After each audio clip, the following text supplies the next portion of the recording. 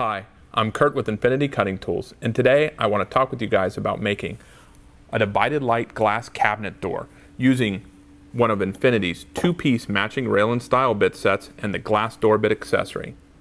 The glass door bit accessory is designed to work with any of our two-piece matched rail and stile bit sets and on material from 3/4 to 7/8 of an inch thick.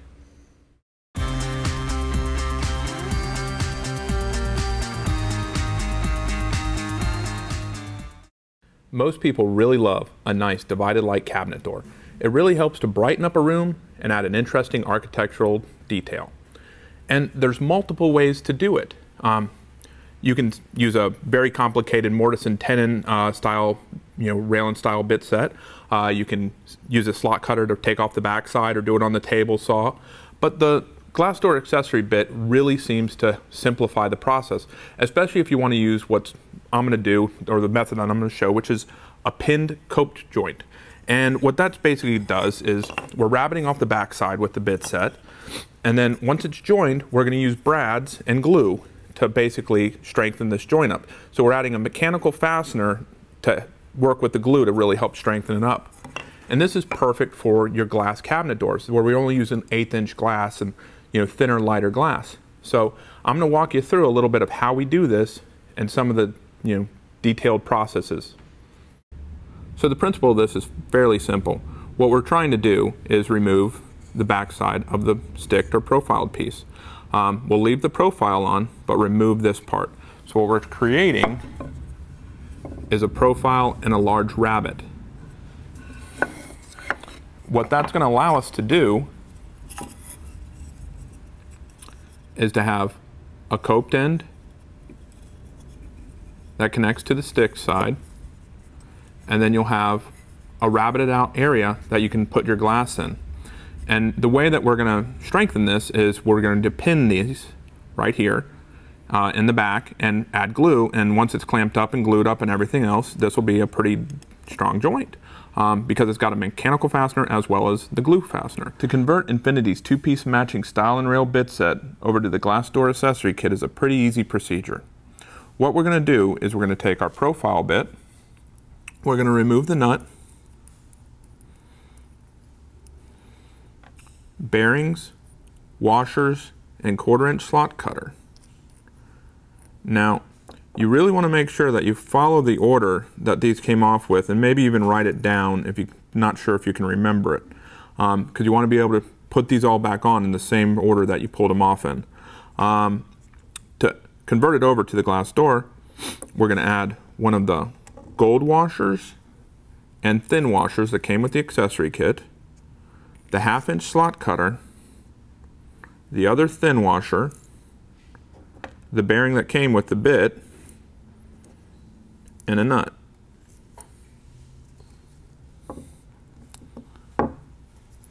And for the coping bit, again, remove the nut, slot cutter and washers. This time you can leave the thin shims on, add the bearing that came with the accessory kit, washer and a nut again, and tighten down. Now you're really going to want to make sure that you tighten these down in your router bit to really kind of be able to have a firm grip on it. Doing it in your hand, you just really can't tighten this down enough. So I want to talk really quickly about some of the terminology we're going to use. The vertical pieces are the stiles. The horizontal pieces are the rails. The interior parts, we're going to use the term of divider or muntin.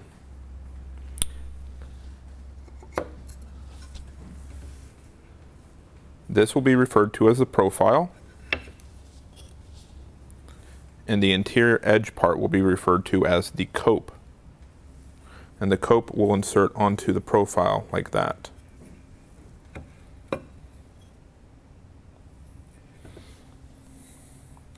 After cutting our rails and stiles to desired length, we're going to put copes on the ends of our rails as well as our dividers or muntins.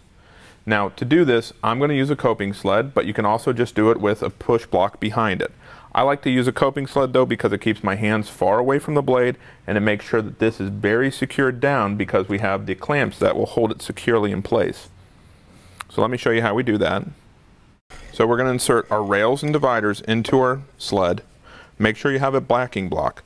One of the nice parts about doing your copes first in this scenario is that on the thinner pieces, so your dividers, you're not going to have to worry so much about having to mill out a reverse profile. You can just use a square block.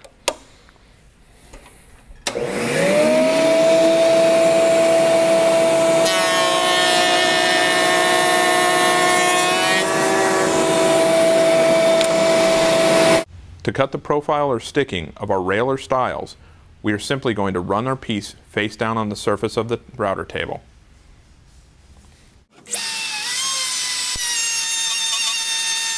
The next step on our divided light doors is to determine the length of the dividers or muntins. What we'll want to do is measure the distance between the rails to give us our vertical muntin, and then to measure the distance between our two stiles and subtract the flat on the profile to give us a distance on our two horizontal muntins. So to do the dividers or the muntins, there are two different ways you can do it. You can either cope first and then route your profiles, or you can route your profiles first and then cope. So I'm going to show you two different ways. I'm also going to show you how we hold a divider or a muntin in when we're routing the profile, because when we go to do the second edge on one, it's going to be very, very squirrely because we're routing on a very little piece of, wood here, and then we're only having a little piece that we actually can keep pressure against, so it wants to kind of rock and roll and things like that.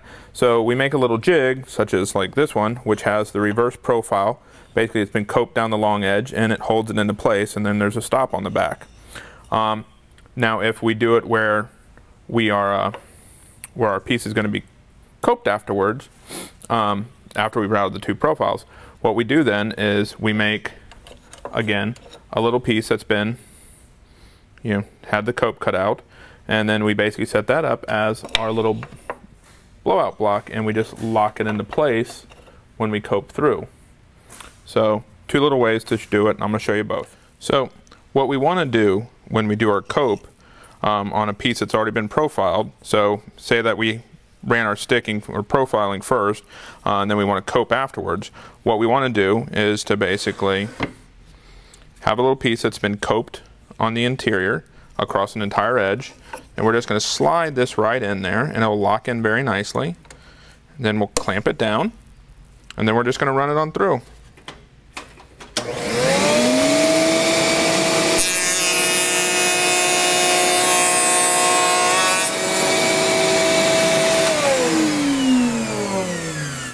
Now to do the profile or sticking on this, for the first one, you're still going to use your feather boards, or to do the first side, you're still going to use your feather boards and hold downs and push sticks to get this on through, and it'll go through, and you've got some meat to ride on, so it's not quite as scary. Now, going this way, once we lose this, we're really going to only have a little bit of the surface left, so we want to have something to hold us into place. So simply get your little jig, and you can see it kind of just slides right in there and has a little piece at the end, and this holds it in nice and secure, so when we're pushing through, we've got a lot of wood between us and the bit, which is safer, and we've got something that's holding in our piece securely.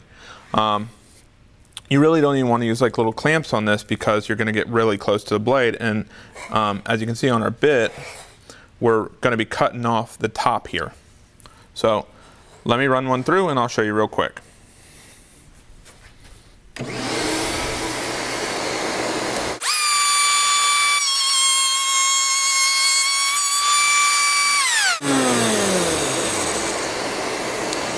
And that's how we do it.